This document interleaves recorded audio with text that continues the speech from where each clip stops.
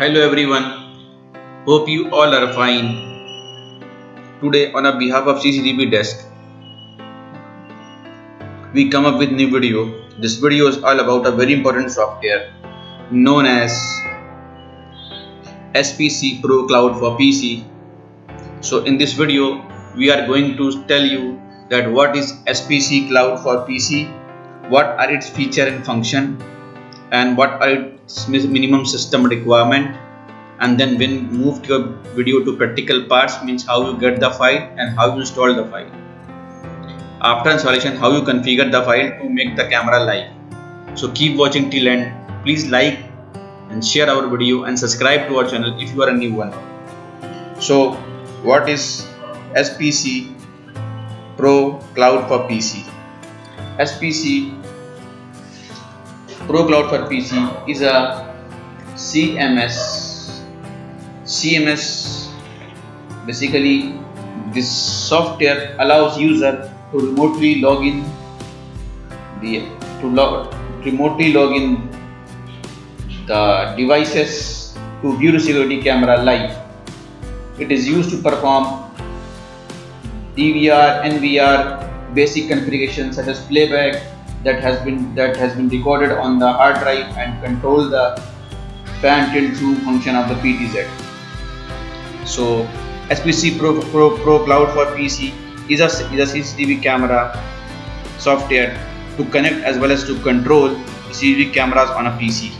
SPC Pro Cloud for a PC is one of the best CMS software to control and manage the cameras on Windows OS. SPC Pro Cloud for Windows OS is a video management software to assist in surveillance of the premises online on PC.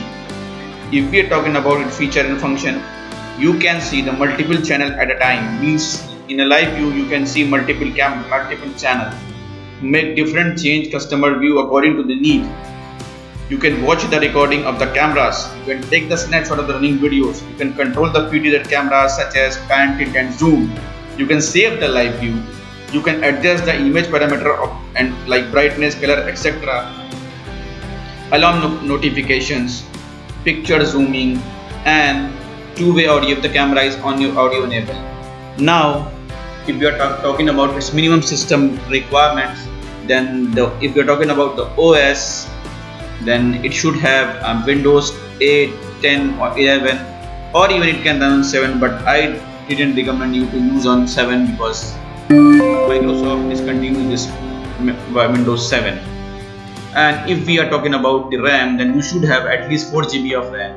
If we were talking about hard disk capacity, then it should have 500 MB of hard disk space required, because this software not only installed but it can also record the live view of the camera on the PC itself, and you can take the snapshot on the PC also. For this you should have at least 500 MB of hard drive. If we are talking about the processor, then it should have a Core i5 processor or equivalent. So that's all about our theoretical parts.